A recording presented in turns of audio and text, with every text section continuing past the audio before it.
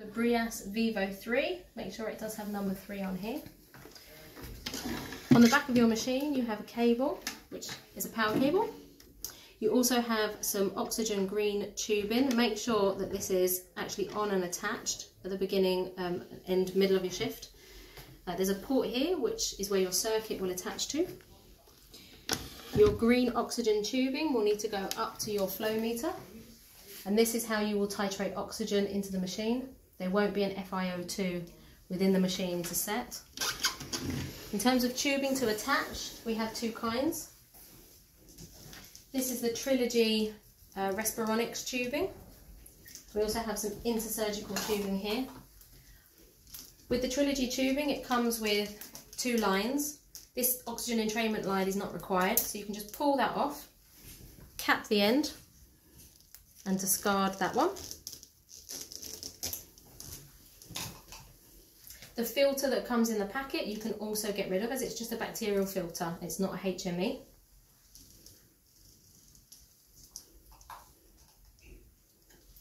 On the end where you're going to attach it to your patient, you have an expiratory port at the side.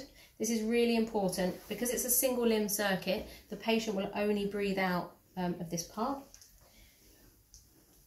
So on the end here, you're going to attach your end-tidal CO2 monitoring device, HME. So the end of this circuit will fit onto the back of your machine. And that's one circuit. If you're using the intersurgical, the tubing will just come looking like this. There's kind of nothing really to take off. Your expiratory port is this little purple bit here. So the same again, you just need to put your end-tidal CO2 HME onto here. And then the end of this tubing will fit onto the back of your machine. To turn the machine on, you have an on button down here. One press and we'll give you this screen. Shows you battery and that it's plugged in. If I take the plug out, the little line goes and it tells you it's actually on a battery backup.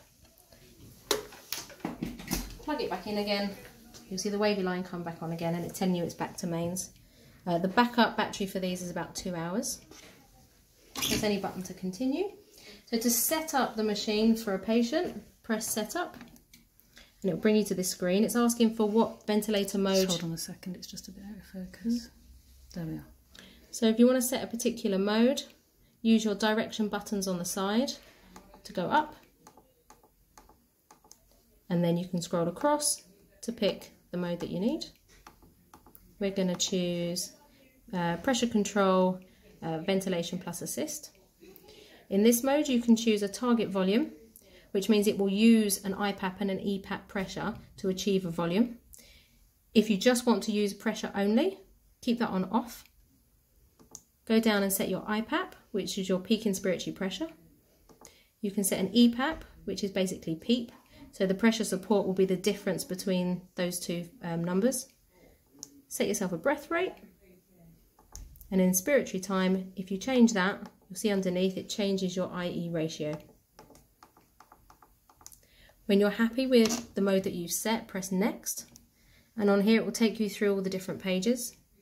So the next thing to set will be rise time inspiratory trigger. We suggest keeping that on auto. Press next again. We're not going to have a heated or a humidified circuit, so we'll keep those on off. Next again, and you have your alarms. We suggest that you set a low minute ventilation alarm. So if you scroll up, see it's already been set for you, but you can change that. A rebreathing alarm, which will alarm if the patient starts to rebreathe their own CO2. You just want to turn that on. To turn it off, looks like that. Just go back. And on. So that's on and that's off. And a disconnection alarm. So that will alarm if the actual circuit to the patient has been disconnected. When you're ready, press next. And there's some more alarms, alarm sound. Press confirm. It'll bring you back to the screen. When you're ready to ventilate the patient, press the start button again and it will ask you, do you want to start ventilating or turn the machine off? Press start. It will take a little while and you'll hear the machine works. To take monitor readings, press the monitor button And these will be your hourly or 2 hourly obs. When you want to stop ventilating, press the start button again and hold. And it will ask you if you want to stop the treatment by pressing the alarm button. So press that and it stops. To turn the machine off again, just press it once and it will ask you if you want to actually start ventilating again or turn the machine off.